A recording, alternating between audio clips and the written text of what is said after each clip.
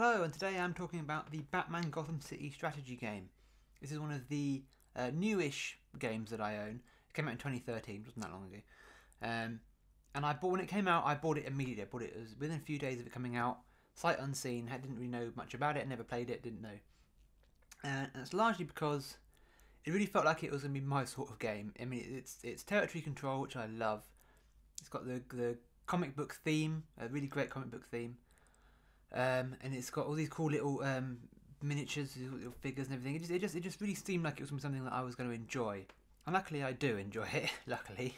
In this game, players take on the role of one of the villains of the Batman universe, attempting to seize control of Gotham, although in reality you're just trying to score points or levels, as it's described in the game. Every player has one of these shields, and on the back of it is the criteria for levelling up your character, basically.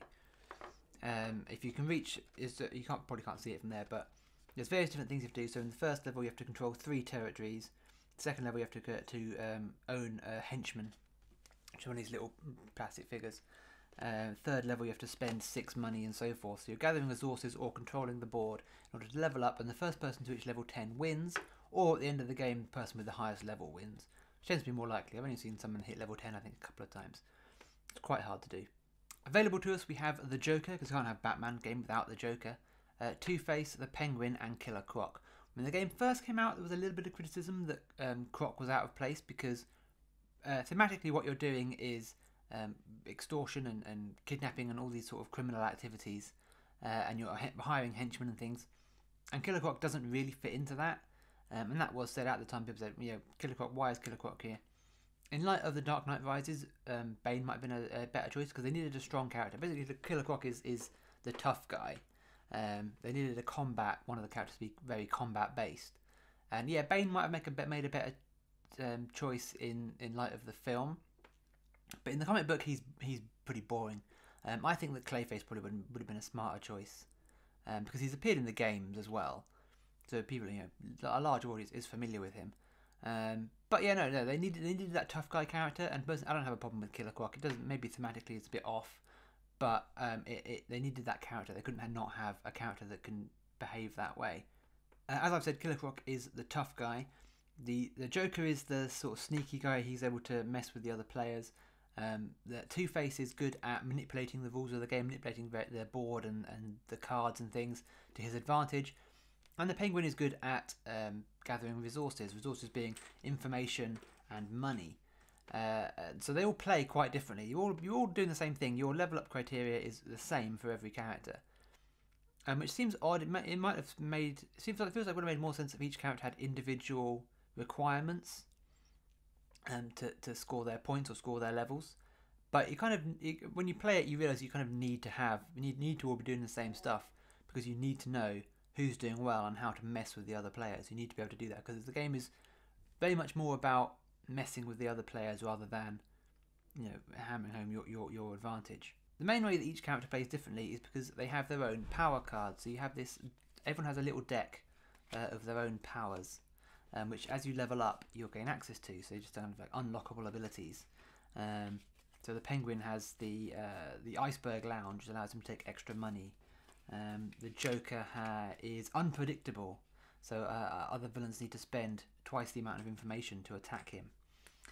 Killer Croc gets a +2 combat bonus if he has no henchmen with him.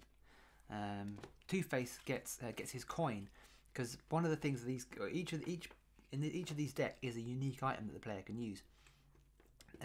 Joker has a laughing gas canister. The Penguin has a robot penguin, which counts as an extra henchman. And Killer Croc can place this sort of bear trap, sort of spring trap thing, which will capture people or prevents people from entering territories. And Two-Face has his coin. It's his little cardboard token. Now I'm working on replacing these with miniatures. The only one I've placed so far is this stupid little Two-Face cardboard coin. I could place that with a nice metal replica because this little thing isn't very good. So that's much nicer to flip when you're playing as Two-Face. But I'm working on replacing all of these with little miniature figures and things. Just because it just makes it that much more visually interesting. But it's nice that the 4 villains play differently because it adds a lot of replayability. You want to try out the other characters. I tend to find that Killer Croc walks away with it at first. You've got to monitor Killer Croc because he's the most threatening. And one of the main resources you've got on the board is your threat, which are these little cardboard tokens. So you're placing threat, and whoever has the most threat or on the board in a location controls the location. Minions also count as one threat. Henchmen count as one threat for that purpose. But Killer Croc can get his threat on the board much quicker. He's much more scary than everybody else is, obviously. So he gets his threat on the board a lot quicker than everybody else can. So that player always needs monitoring at the beginning. He needs a little bit of controlling, otherwise they will jump ahead really quickly. In fact, they're the only player capable, I think, of scoring. Theoretically, the Joker can, but the Croc can level up on his first turn, so he can score a point immediately without even having to really do anything if the player's smart. This board, as well as having the level up criteria on it, you'll see it's actually got all of the rules on it back as well, including turn order and how combat works and how tough Batman is. It's got Batman's level counter, so you can keep track of how tough Batman is. Because Batman will appear, you see a Batman figure here, he will appear on the board and sort of beat you up and start removing your threat and clearing territories and kind of just policing the board really. He is a nuisance. He's not that tough at first, but he can't be defeated. When you beat him in a fight, he just gets tougher. He levels up. He returns to the Batcave and levels up and just gets tougher and tougher and tougher. So the more you beat him, the harder he becomes to beat. You can never defeat Batman. that's just the way it is. But yeah, you gain those powers as you level up. I think every other level, every even numbered level, you gain a new power. The reason you have these boards, what I want to say about these boards, is that you need to keep your money and information secret. And you do that because the first thing you do on your turn, in turn order, is that you level up. So you can't gain a level on your turn. You have to set yourself up, and then on your next turn, you get the level if you've managed to keep whatever it is you needed to get the level. You keep the territory or the resources. So you need to keep your resources secret because you need people to not know when you're going to suddenly jump and level, because you can do more than one level at once. So you can go, hey, look, I control 5 territories, but I also have 10 money, so I'll go up there. And I have 4 minions. I'm keeping them hidden in here as well. So you keep them hidden in your lair essentially. So you can jump up more than one level at once without people realising. And if people realised you were going to do, because people knew you were going to do that, knew you had a big stack of money, they'd probably start picking on you and they'd start trying to send Batman after you and things like that. So you do need to keep your information secret. The only problem is that these boards are massive, these little screens, and they're quite awkward and in the way. I've never played a game of this where I haven't been constantly knocking it over all the time. So yeah, they're a bit. There's a small gripe that these are a tad unwieldy. They don't need to be this big, I don't think. They do need to be this big just because they've got all the rules written on the back. But yeah, they're just a bit in the way, to be honest. So yeah, on your turn, the first thing you do is see if you can advance a level, and then that might give you more abilities. Then the next thing you do is you play a card. So every player will have a handful of these cards. You'll have 5 cards in your hand. I've got far too many here. You'll have 5 cards in your hand at any one time, and when you play one, you replace it. And these cards all have various different functions they have. So we have extortion in downtown, exchange of information. They all have a sort of flavor text title, recruiting, that explains what it is you're doing. So you might be doing smuggling or whatever, whatever criminal activity you're partaking of. But when you play a card in your turn, there's 2 things that happen. So you have to, each card has a top and a bottom half. Now when you play a card, you have to do the top half. The top half always happens. And that will be to give resources. So some location on the board will give out resources. Locations with the yellow symbol give out information. Locations with the green symbol give out money. Whether you control the territory or not, that's going to happen.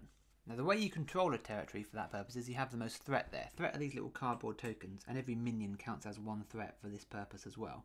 And whoever has the most in a location controls it. You can joint controls. If you have, say that you've got 3 Penguin threat here and 3 Joker threat, it means they both control Star Labs. So any time that Star Labs gives information, even on another player's turn, they will both get it. They will both get that resource. So when you play a card, you do the top half, which gives a resource, and then you can choose to do the bottom half. The bottom half in this one is extortion in downtown. Take $1 for each block in downtown where you have at least 1 threat. So if I was the Joker, as I am here, the Joker has in fact threat in every block in downtown, so he'd get 4 money for that, which is quite good. And so you kind of want to be doing things that you want to really be doing something where you can do both. You want to be able to get the resources and get the bottom power, but the bottom power might sometimes be so good that you don't mind giving other players resources. But yeah, you're kind of trying to find combos that work for you. But you don't have to do the bottom half. So while you have to do the top half, you don't have to do the bottom half. The bottom half you can just ignore the text and instead take 2 of something. So take 2 information, 2 money, or place 2 threat on the board to try and get your threat out there. That's the easiest way to get threat on the board. The other way to get threat on the board is to win combat. If you have a fight with Batman or with another villain and you win, you get to place 2 threat on the board as well because you're considered more dangerous. Some of these cards, this one here for example, the top half has the bat symbol on it. And this just says draw a card from the Batman deck. Now, these are really good, the powers on the bottom of the Batman cards, but you don't always want to be playing them just because you don't want to be drawing from the Batman deck. Batman deck can be quite nasty, so we have Batman, move Batman to a block with the most total threat and minions. So Batman will immediately move. In this case, he'll move to... looks like he's going to move... In fact, I think he's going to move to the Penguin's location. So he's going to move to the Penguin's location and immediately engage the Penguin in combat. That's bad for the Penguin player. In addition, he's also going to, depending on his level, he's going to remove threat from that block anyway, so that could be bad for everyone. We have move Batman to a block in downtown, so whoever played the card gets to pick where he goes. So if it wasn't one of these guys, probably going to get into a fight there as well. All players lose 2 information. That's really bad. It could be really annoying. Someone could be guaranteeing on that to level up, and suddenly Batman's just stolen it off of them. So the Batman cards, yeah, Batman just is coming onto the board in order to mess with everyone. Sometimes you can manipulate the ways, and and you can aim him if you're lucky. But yeah, often you'll do that just because you're like, oh, I've got nothing else to do, and I really want to take advantage of that power, so I got to do it. Got to get Batman on the board. Killer Croc is the only person who actually wants Batman on the board because at early levels, Batman is an easy fight for Killer Croc to just sort of beat him up and get some threat around. He's pretty much the only person who can beat him. Everyone else needs a little army of minions with them to do it. Once you've done your criminal plot, you discard your card, draw a new one so that you have 5 in your hand. This is a very light strategy to this game. I mean, you're working on, you only ever have 5 cards in your hand, so you can only ever plan that far ahead.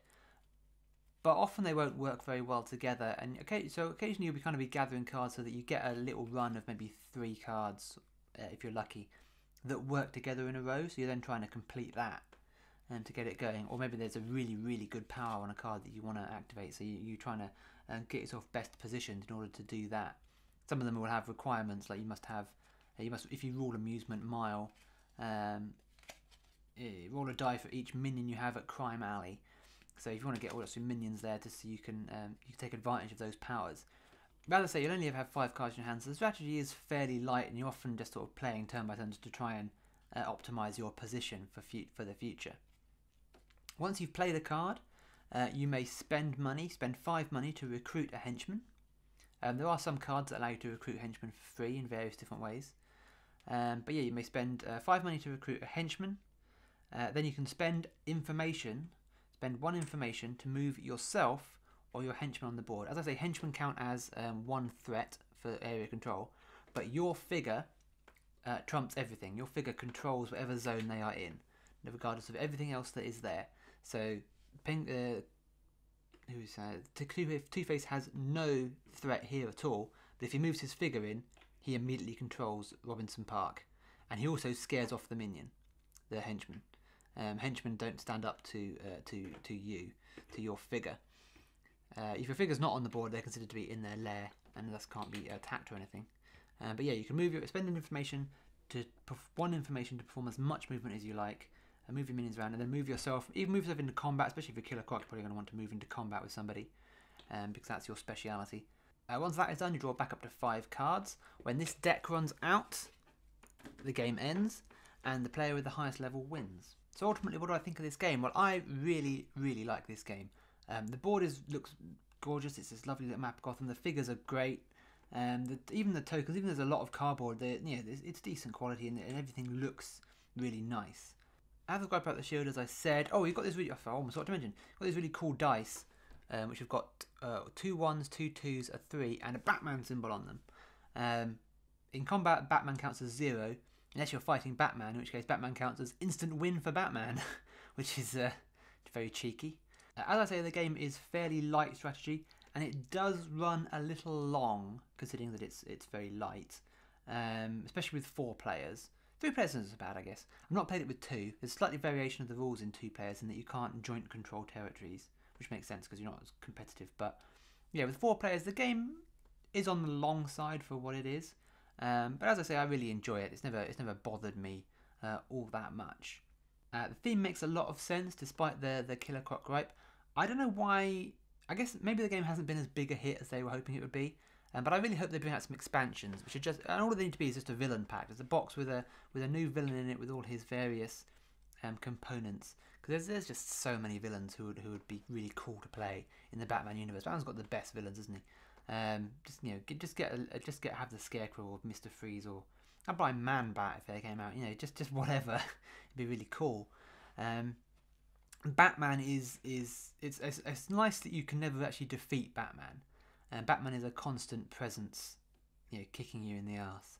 And you never sort of grow to hate him. Everyone loves Batman. So yes, it's nice that he is. He's almost in the background as a constant nuisance. But yeah, you never like directly trying to kill him or anything. That's never the objective of the game. You're just trying to irritate Gotham essentially. So yeah, this is a really cool game if you like your territory control. And you like Batman, this is going to be a slam dunk for you. You know, I can't imagine anybody having any problems with this. Yeah, no, that's all I have to say. Great game, one of my favourites.